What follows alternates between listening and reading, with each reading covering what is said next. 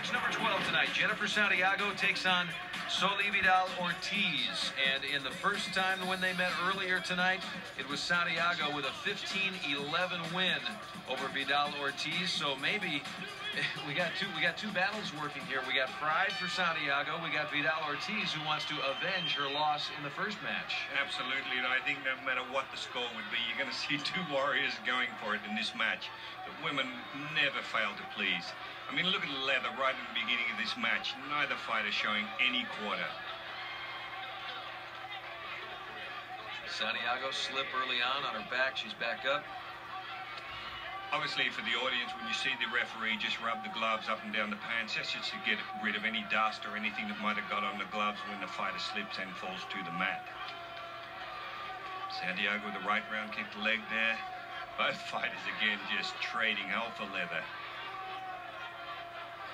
Vidal-Ortiz showing great hands, great boxer's hands, but Santiago fighting a little differently in this match. She's tending to stand and hold her ground, not using that sideways stepping motion that she used the first time they fought. And she's also getting, there we see a right knee strike, but she is really just going toe-to-toe and exchanging punches and really using all of her boxing skills here in the final match.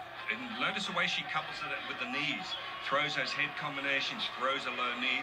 That tends to really mess with the other fighter's concentration. Not sure where the next strike is coming from.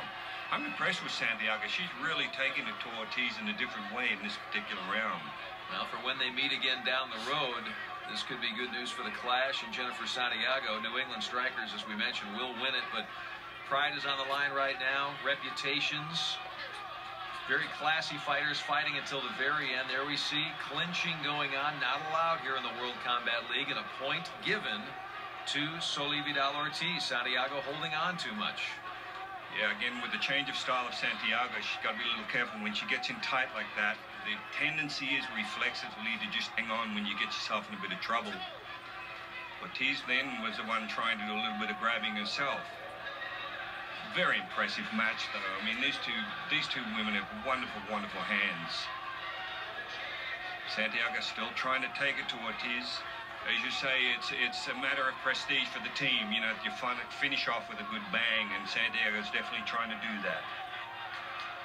We're in the final minute of what has been a great war here in Connecticut tonight.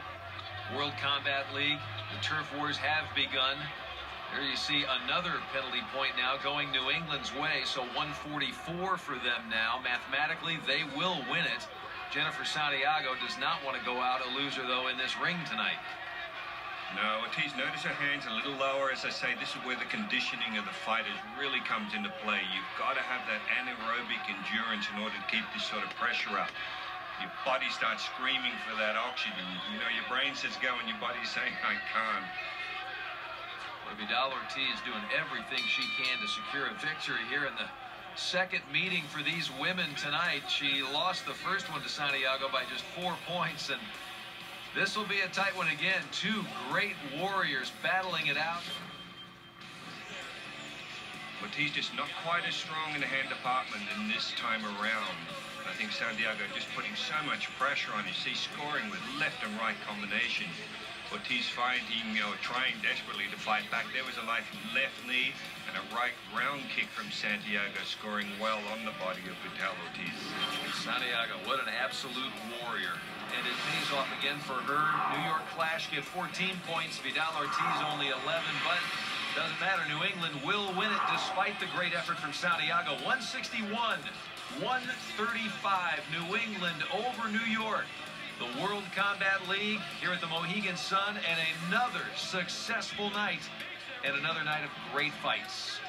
Could not be a happier night for the World Combat League founder, Chuck Norris. Congratulations again to the New England Strikers over New York, 161.